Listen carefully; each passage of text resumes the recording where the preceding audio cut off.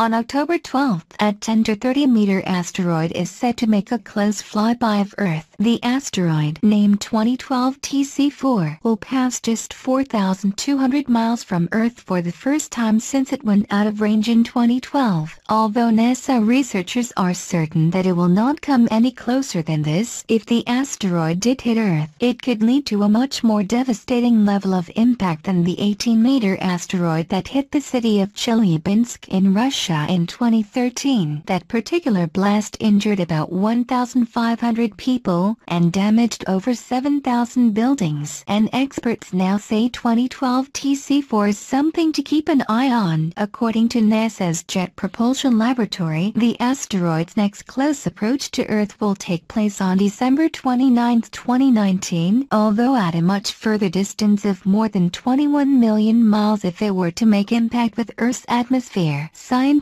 predict the space rock would burn up before hitting the surface, but this could still cause damage and injuries at the ground level. It is something to keep an eye on. Dr. Judah Georgiou, an astronomer at the University of Texas McDonald Observatory, told Asteroid, "We could see an airburst, maybe broken windows, depending on where it hits." Researchers, however, are still uncertain of the asteroid's composition, which makes it difficult to predict what the effects of an impact on Earth would be. A spokesperson for NASA's Jet Propulsion Laboratory told the DailyMail.com 2012 TC4 was observed only briefly when it was discovered before it was too faint to see. The ongoing observation campaign and the data we collect during this flyby will provide more direct information on mineralogical composition, structure, size, physical properties of an asteroid, and its velocity relative to the Earth will influence the effects on an impact. That is one of the reasons we perform follow-up observations to determine those physical properties. NASA is also using the opportunity to test its network of observatories for its planetary defense system in the event an asteroid did actually hit Earth. Dr. Michael Kelly, a scientist working on the NASA TC4 observation campaign, said, "Scientists have always appreciated knowing when an asteroid will make a close approach to and safely pass the Earth because they can make preparations to collect data to characterize and learn as much as possible about it. This time we are adding in another layer of effort using this asteroid flyby to test the worldwide asteroid detection and tracking network, assessing our capability to work together in response to finding a potential real asteroid threat." NASA hopes to use its international network of observatories to recover, track and characterize 2012 TC4. Dr. Vishnu Reddy, assistant professor at the University of Arizona's Lunar and Planetary Laboratory who is leading the campaign, said, "This is a team effort that involves more than a dozen observatories, universities and labs across the globe so we can collectively learn the strengths and limitations of our near-Earth object observation capabilities. This effort will exercise the entire system to include the initial and follow-up observations, precise orbit determination, and international communications based on predictions made at NASA's Center for Near-Earth Object Studies. 2012 TC4 will pass no closer than 4,200 miles from Earth, although it will more likely pass much farther away. As far as 170,000 miles. The asteroid was first discovered in 2012 when it sped past Earth, but it has been too distant and faint to see over the last 5 years. But as it starts to approach Earth in the coming months, large telescopes will be used to detect it and establish the asteroid's precise trajectory. The new observations are expected to help refine knowledge about its orbit, narrowing the uncertainty about how far it will be from Earth at its closest approach in October. Paul Chodas, a manager working on the project, said, "This is the perfect target for such an exercise because while we know the orbit of 2012 TC4 well enough to be absolutely certain it will not impact Earth, we haven't established its exact path just yet. It will be incumbent upon the observatories to get a fix on the asteroid as it approaches and work together to obtain follow-up observations, then make more refined asteroid orbit determinations possible."